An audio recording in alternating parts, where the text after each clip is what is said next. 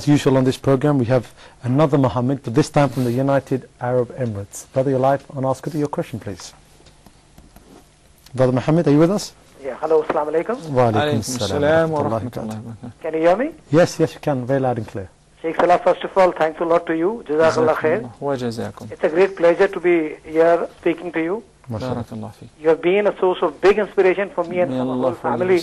May Allah bless you and for sitting there with this choice blessing, because you are inspiring so many homes at the same time. Accepted, brother. Jazakallah khair. Brother, my question was related to the same topic which you were discussing earlier. I married a divorcee 3 years back, and there's a daughter from her.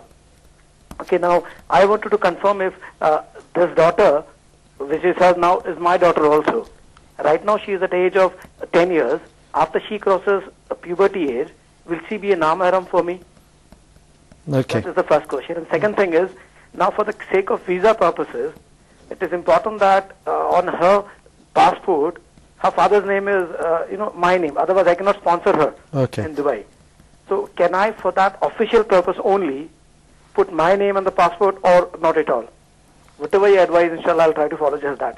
Barakallah fiqh. Jazakallah khair for all the kind words. Brother Mohammed there from the United Arab Emirates. I would really like to tackle this question right now, since it's related to the previous one. When I said concerning orphans or kids whom you adopt in order to raise them and gain the reward of Allah subhanahu wa ta'ala and so on, I give the example, a hypothetical example, that if one day after they grow up that you wanted to marry the girl or and I said it's permissible. There is another thing, because Allah subhanahu wa ta'ala linked between two things in Surah Al-Ahzab. He said, وَمَا جَعَلَ أَدْعِيَاءَكُمْ أَبْنَاءَكُمْ, that those whom you adopt are not your real sons. وَدَعُوهُمْ لِآبَائِهِمْ, call them after their real fathers. That is more just before Allah the Almighty. If I have a son and I have adopted a girl, and now they both grew up in the same house, once again the same question, and it doesn't mean that you have to. It just answers a question. Is it permissible for them to get married? Yes, it is permissible if they like it. If there is an agreement, if there is ijab and qabul, with the following conditions: that this girl by any means is not a mahram to the father, which will be automatically a mahram to the son. Also, that if the mother did not breastfeed her when she was young, so that gives us a solution. If you happen to adopt an orphan from an orphanage or whatever, there is a solution that either your sister or your wife could breastfeed this baby. Then in this case, they will be similar to yours due to suckling, but they are not your real sons as well. It doesn't give them the right of inheriting you.